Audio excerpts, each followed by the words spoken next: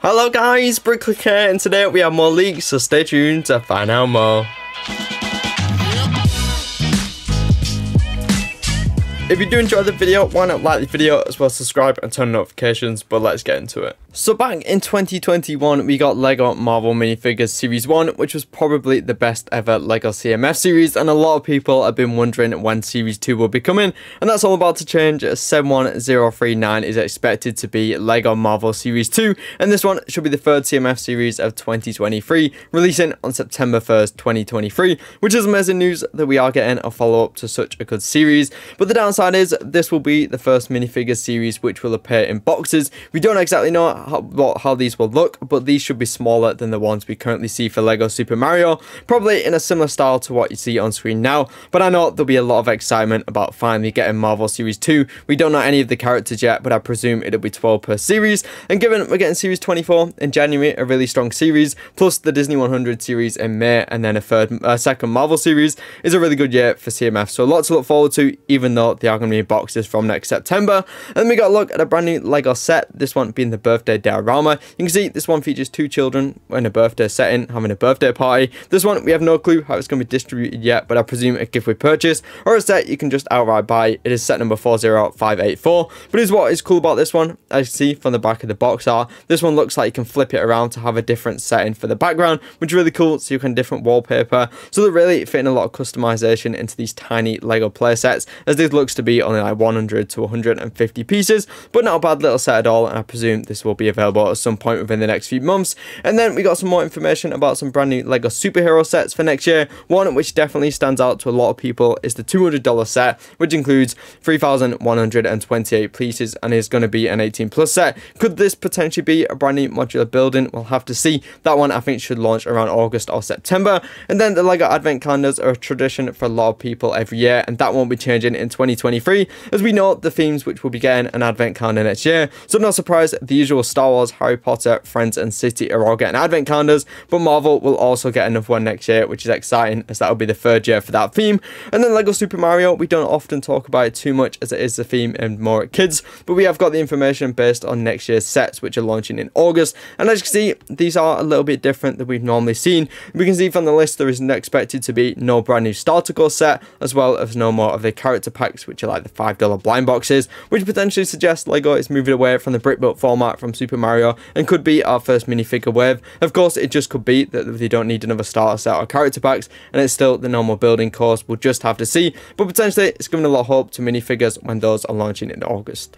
And then on top of all that, we got some new Lego Star Wars 2023 info. The info is slowly coming out over the few weeks that we've had. So you can see there is a $200 set, which is going to be 18+ with 2,320 pieces. So we are getting another 18+ Star Wars set, which will be really good. Kind of a smaller one. I presume that one will be some sort of vehicle or diorama. Also a 155 piece set, which we don't know anything about. Both of those launch in August, and I think they're anything like the January wave for Lego Star Wars. A lot of people are going to be happy with those, given how popular they've been. And then of course next April we are getting the return of Lego Indiana Jones, which so many people are excited about. 77015 is the $150 set. It looks like that has now got a price increase going up to $170 when it launches in April. We now have a piece count of 1,545 pieces. A lot of people are hoping this one is the bolder escape, as it is going to be some sort of 18+ set, so I think that one would look amazing as a display model. We'll have to see, but we aren't too long away now from the return of that theme. And then for future Lego magazines, a really good one is coming for the Star Wars one, as we are getting Bo-Katan.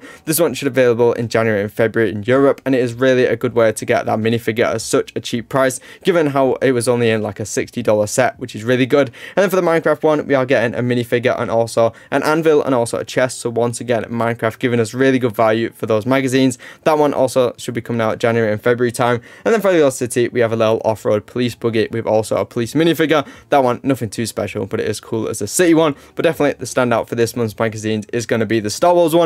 And speaking of Star Wars, we got official images of the X-Wing polybag. This one should probably be a gift with purchase around May 4th, or just start appearing in stores from January where you can buy it for £4 or £5. Similar to that, we got a brand new Minecraft polybag being the Dripstone Cave, which has two pretty generic minifigures, but also a great mob and a little build. That one, similar, should be appearing in stores. And we also got a look at the brand new Lego Dots lineup for next summer. So many different sets, quite a lot. Therefore, we normally get for Dots quite a big list. You can see there's loads of them. There is a few aimed around music, which is really cool. And then there is some also unknown ones. So a lot of stuff coming for Lego Dots. And then for Lego Disney, we got some more animation sets on the way, which is exciting. Of course, the animation sets being the minifigure sets. So as you can see, we also have some piece counts for the others, which have already been rumoured. Of course, the one which a lot of people are excited for is the Up House. So more minifigure Disney set that are coming in the second half of next year. Then on top of all that, 43220 is going to be a Disney 18+ set. On top of the one we already know coming with mini dolls in the first half of next year. Hopefully this is a big one, something to follow up from the Disney Castle, as there is currently a gap on the market for big Disney sets, but a lot of potential is coming with those Disney minifigure sets. And then we move on to all things Lego January 2023 promos. We're just a few days away. So the first promo is the Lunar New Year gift pack. This one available from the 1st to the 25th of January with $50 or £50 spend, really cheap threshold. And then we are finally getting the brand new Blacktron set, which has been rumoured for a few months now, been the Blacktron Cruiser. This one is going to be available from January 1st to the 14th with $190 or £170 spend, so a little bit of a difference. Quite high, but pretty much a 400 piece promo, I think it is. And then we are getting a brand new sub theme for Lego promos being Houses of the World, and this one is Houses of the World 1. In terms of getting this one, it's going to be available from January 15th to January 25th for a really hefty $250 or £250 spend, but it is a pretty cool promo. And then we are also going to be getting the Year of the Rabbit promo from January 15th to the 25th for an $85 or £85 spend. And then another very hyped up one is the brand new Bionicle one. This one will be available from January 27th to February 9th with £100 or $100 spends. But what's interesting about this one is you can only get it if you purchase Monkey Kid, Ninjago, Friends, Creator or Dots. So if you plan on picking any of those up on January 1st, you might want to wait a little bit longer to pick them up when you can get the Bionicle promo. And some other notes, the parts packs will be continuing into next year, so we will get more of them. And as I mentioned, the Houses of the World is a brand new sub theme, so we'll be getting some more Houses of the World for the same threshold throughout next year. And then for the Lego paper bag situation, the first one has been spotted in one of the Avatar sets, which is launching in January.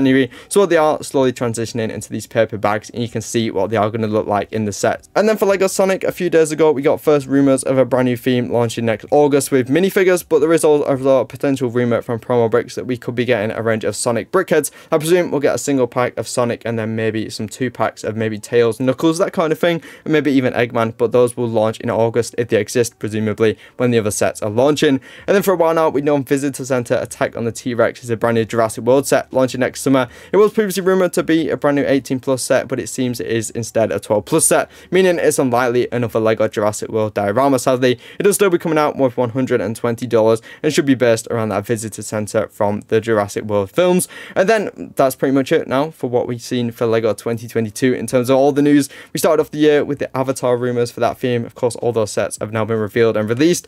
Then we got a leak of the brand new Muppet series, that one really early on from what we normally get. Then as we moved into the summer, we saw some brand new botanical sets and also an architecture Lego house set. And then we also got a leak of the UCS Razor Crest sticker, also the brand new Indiana Jones sets. And then in the late summer, we saw first images of the lighthouse. And then we end the year on some brand new Lego Marvel rumours for Marvel Minifigures Series 2. So it's been a busy year of lots of Lego leaks and rumours. But comment down below which ones are you most excited for, which ones are you not. Like video, subscribe and turn notifications for more videos and Lego news videos. For the last time this year, keep clicking and bricking.